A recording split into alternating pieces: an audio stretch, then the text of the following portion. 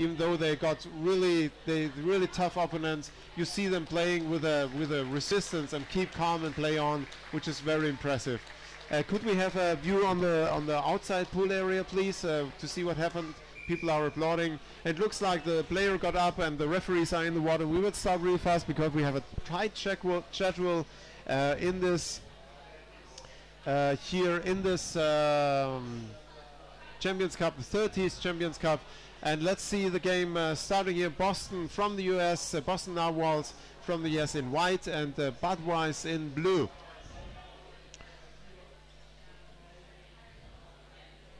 Thank you, Daniel. We tried to do an awesome job, and we love what we're doing here. Here we go. Game starts. So I don't have the list for Budweis, but I have the list from the Boston. So let's see if it's accurate, and we can see.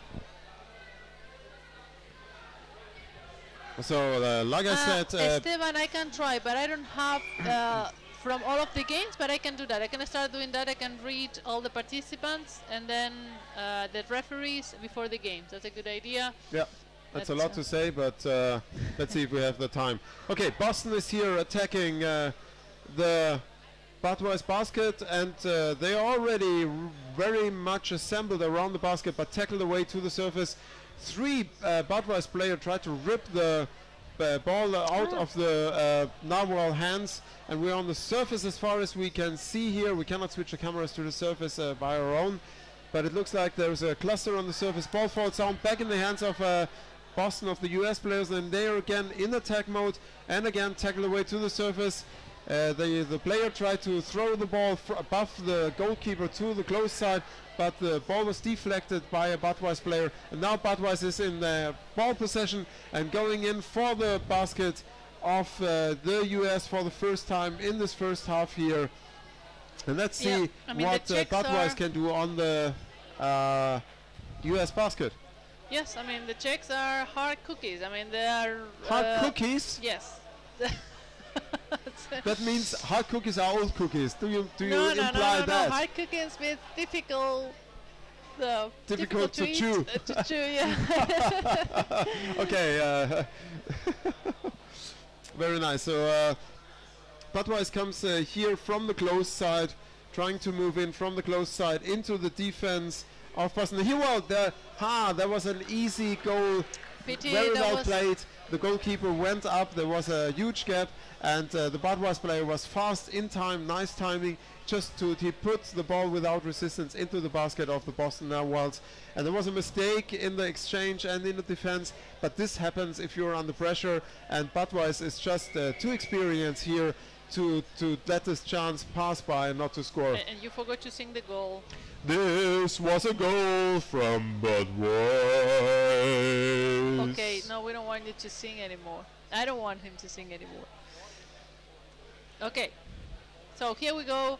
The Czech team is already on attack. Ooh, oh, well, they just... That was very close and very beautifully deflected by the first attack. The ball was almost in the basket, but it was deflected by a Boston player out of the basket, but the second wave went in. Actually, I think it was the ring. And do you think they hit the ring? Yeah, I didn't see it right. But it looked like a grip to the head a little bit there. I mean, I thought, but well, anyway. Yeah, I agree with Ale Jomax. The rugby in the US is growing fast. We saw that Daniel Naujoks, a player who played in Berlin, is playing with the Hammerheads, and another player from us was in America. And we see a lot of American rugby growing.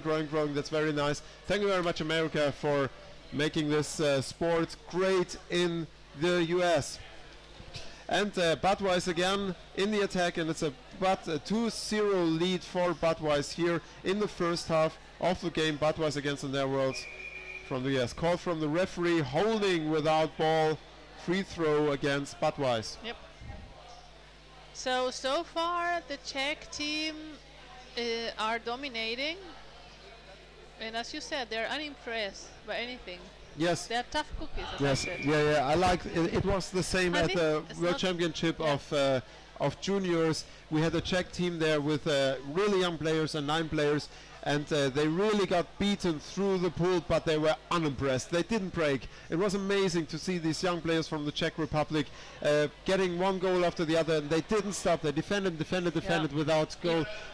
They even lost 40-0, and again, they were all between 15 and 16 years old. And this is a chance for the Narwhals. They're close at the Budweiser basket. There was a player position, had his arm under the head of the Budweiser player, but now we have a call. What? There was a goal? No, it was called. There was a call from the referee before, so it was no goal. Is it okay, the sound of the pool, guys, or is it too loud? Or is it just enough for you to follow and then you can hear as well without much interference? Is it a penalty? No. Free throw? Let's see. I guess it's a free throw. We can't see. Timeout. Timeout. I guess it's a timeout. I haven't seen it. It's probably for Budweiser.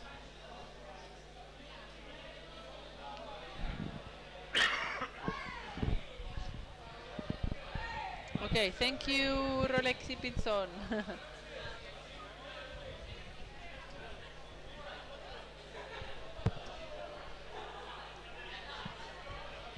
So we have Anne-Sophie in the hall in front of the commentator cabin, and maybe we can persuade her to talk a little bit. We have a couple of husband and wife playing together in Boston. Thank you, Esteban. That's cool. So we have Anne-Sophie coming in, and let's see. Anne-Sophie, you want to talk a little bit? There is Budweiser playing against Boston Narwhals. She's tied. Here we have Anso. You're live. Yeah, they have how many games do you have today? One. Okay. Okay. Yeah, some teams have 2 or 3 and some others have 1. Yeah, okay. Against Marcos? Okay, so Marcos is going to be playing against Anne-Sophie later today. So, thank you. See you later, Anso. Have a nice afternoon. Yeah. Bye. Thank you. All right, so here we are, back in the game. It's after the timeout. We didn't see who took it, if it was Budweiser. And here it comes Boston. Now they go really tough into the defense of Budweiser, and it's amazing how they succeeded in breaking up the defense of Budweiser and to be able to push on the goalkeeper. But they didn't score yet, and Budweiser is leading 2-0, and there's a free throw against Boston Narwhals here in the second half of the first half of the 10th game of the Champions Cup 2018 here in Berlin.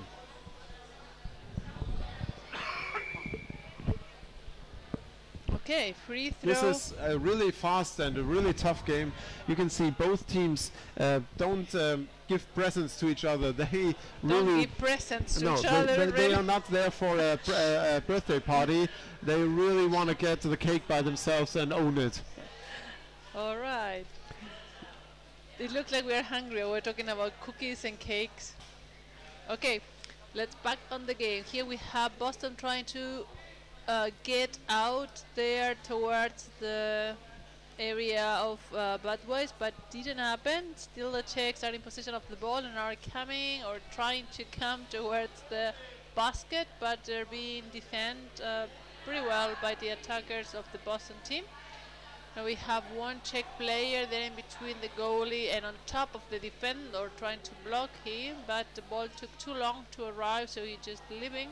And we have the Czechs in the corner trying to regroup and start the attack, but the attackers of Boston are doing it quite difficult for them to start the waves of attack. Now they just arrived but lost the ball and they're trying to leave, and something happened. Holding without ball, free throw against Boston. And it's very nice. The signals from the referees are very clear. It looks like they talked about it to make these calls very clear for us to see them and give it to you holding without ball. And Lorena, from my opinion, the first show here on the Champions Cup of the Narwhals is impressive. They do a very good job against a very experienced team from Budweiser to hold against them, even though they are lacking behind 2 goals.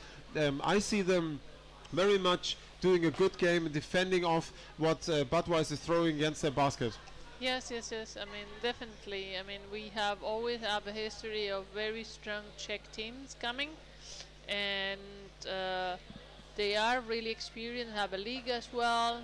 I don't know, I mean the league in the US is growing, but they're still quite recent if we compare with the one in the Czech Republic, so it's amazing. So the really experience, the difference of the experience between the Boston Narwhals team and the Budweiser team is a huge gap in between the experience, but this doesn't stop the Boston players from doing a very good game, and I have to say they are unimpressed by the game of Budweiser. And Budweiser have a solid lead here in the first half, and there's 1 minute and 15 seconds left. But it's a good, fast game, and those two teams are really on the same height of playing, of physical playing they put in here. Free throw against Budweiser. Less than a minute left here in the first half, and Boston is trying to break through the forechecking defense, and they made a very good job and are already on the basket of Budweiser. And this is a good chance for Boston Narwhals. They are in a lot of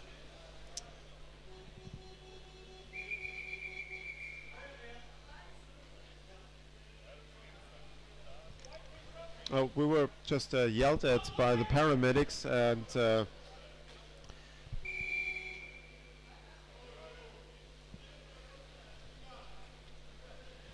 sorry, we had a little situation here. People asking us things we didn't know in a quite aggressive way. So, Budweiser ball possession, 8 seconds left. Last attack here from Budweiser in the first half with a solid lead, 2-0. And end of the first half. And Lorena is eating a tough cookie, so she cannot talk, and I'm in control of. Okay, Rolexi Princeton just told us Boston Narwhals is the oldest club, active club in the US. Didn't know that. I actually don't know that much about the history of American rugby, American underwater rugby. So Boston, the oldest team, so they are the most experienced. How old is the team? Rolexi, can you tell us when they were founded, so we can know how much experience the players have, even though not all of the players probably are from the founding club, from the founding moment. But nevertheless, that's a difference. That makes a difference if they are an experienced club here. I'm back. I need some sugar for my brain. I almost stopped working. That's dangerous because then you take control. Okay, 2-0 for the Czech team, and Boston is putting up quite a good fight, but it's not really very easy to get to the Czech area, even though they manage. You know what? While we're waiting, maybe we can read. Let me 1 second. The team list, the rooster list. The team list, the rooster, exactly. From České Budějovice. Oh no, what is going to be complicated? You want me to speak Czech? I'm going to say no. Just the first name. The first name, okay? Number 5, Jan. Number 11, Yaroslav. Number 13, Martin. Number 15, Pavel. Number 21, Philip. 23, Thomas. 31, Matt. That was, sorry, the 23 is Thomas Vimisliki. Then 44 is Thomas Rees. Then 47, Jakub. 55, Ales. 58, Miroslav. 59, Jakub Philistine. And 65, Josef his call name is Cuba. And you laughing, your Czech people are laughing at me right now, but I'm good. Now, the Boston, we have 2 is Tomas Galeano, 4 Diana, 5 Lori, when I'm speaking Spanish, God, 6 Timmy, 8 Seed, 10 Tommy, 13 Philip, 15 Christian, 17 Joseph, 19 Mateo, 20 Kim, 22 Andreas, 30 Jonathan, Jonathan, that was a German pronunciation, sorry, 31 Mike, and 99 John, yes, okay. Thank you very much, Lorena, for telling us the names. How was my Czech, Nina? Thank you. You are great, Lorena. I agree, Nina, she is great. Okay, we are back in the game. Hopefully we get an underwater picture soon. Can we get a view in the pool, please? The game is already running. Can we have underwater. Can we switch, please? Guys, we're not saying anything in the pool. Okay, I have to go over there a second. All right, so it looks like the Czech are attacking there on the half of the Boston. We can see Picot, Sidley, Modin, all sitting there in the bank as you see. And there it looks like at the cluster on the right hand side. Okay, now we have underwater cameras on, sorry for that. And we have a clusters on the right hand side, and this 2 against 2 or 3 against 2, blue, white is really the tie knot of people there. And let's see, they're being pushed. That's, you know, the the Boston player was pushing the pull towards. Now we are above the Czech basket, so that was a good move. I mean, that's a very tactical. Yeah, and that's dangerous, because if a ball drops down, you're actually very fast right above the other basket. We still have a cluster on the surface, and there are 2 Czech players and 2 Boston Narwhal players fighting, and there is 1 player from each team waiting under this cluster, still fighting on the surface. It's very exhausting to fight on the surface in these clusters, and they are not intentional, as you might think. You really don't want to see a cluster on the surface in underwater rugby, because the best game is when the ball is free and we are playing fast and we have fast passes. These surface clusters are exhausting for the players and not nice to see, and they don't bring any advantage to any of the teams. Yeah, actually yesterday in the academy we were discussing, Manuel, the chief referee, was bringing up that how to deal as a referee or as a rule with the clusters, if they as referee could stop it, because they completely slow down the flow of the game, and it's not really fun to watch. So there was a bit of a discussion there. So here goes Boston. Yeah, Boston goes. The tactic of using a cluster sometimes. Yeah, continue. It's now Boston does a lot of pressure on the defense of Budweis, but Budweis does a good job being in between and stealing away the ball from the Boston attackers and trying to break out, but attacked immediately in the vicinity of the goal. But now Budweis broke free, is stopped in the middle of the pool by the forechecking of Boston. Both teams are really now on the same level, the gameplay. And this is a fast attack from Budweis, player coming in with the ball from the close side and passed over to the open side, but already 2 Boston players stopped the player, the ball carrier. And the second wave of Budweis comes in, but the goalie tackled the ball, is holding the ball and goes to the surface. Amazing. Apparently Boston is the opposite of Marcos. They have 90% senior players now. Well, Pablo. And thank you, Rolex. That was close. The ball was almost in the basket, but pulled out or stopped before it could be called a goal. Very nice playing.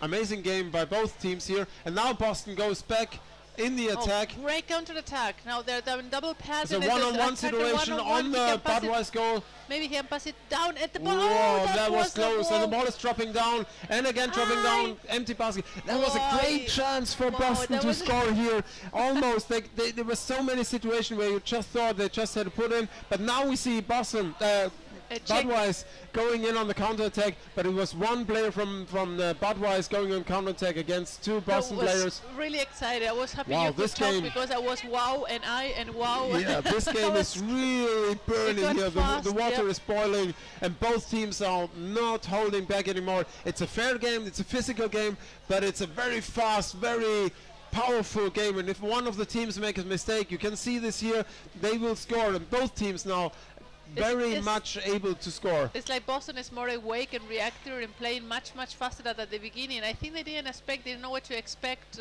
from the Czech, and they were caught by surprise twice kind of, but now they're much better in control of the game. Yes. Even though the Czechs are still more in domination, Boston is much more into the game than before, right? Yeah, it's a great game to watch. This is really, it is not the style of the Colombians. It's not like, it's more physical. The game we see from both teams, more like a close quarter fights. But nevertheless, it's very interesting how fast these teams switch from defense into attack and how fast the game changes. Like we see here, Boston got the ball, tries to break through, forechecking immediately by Budweis in the middle of the pool. But nevertheless, here we see Budweis recover the ball. It is going back in attack mode.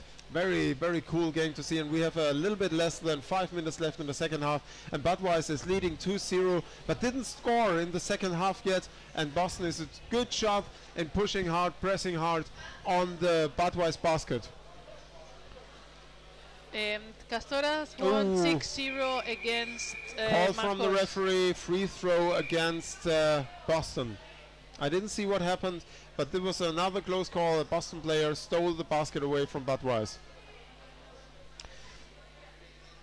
Yeah, Rolexi was telling you the bit of the history of. They started. The Boston club started playing or being founded as a diver club 1975, and they used to play hockey and changed to underwater rugby. But Rolexi is not sure when that happened. But probably in the 90s. So they are quite have some 28, 30 years of experience in hockey and rugby, and this is quite something. I totally agree. This is surely in the league of the Budweis players with their experience playing underwater rugby.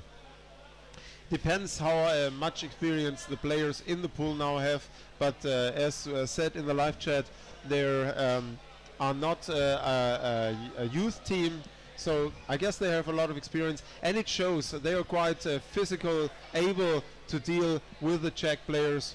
Yep. Amazing game from both teams, and I think if you look at the second half, Budweis is quite happy to lead already 2-0. Look at this player, it's number 31.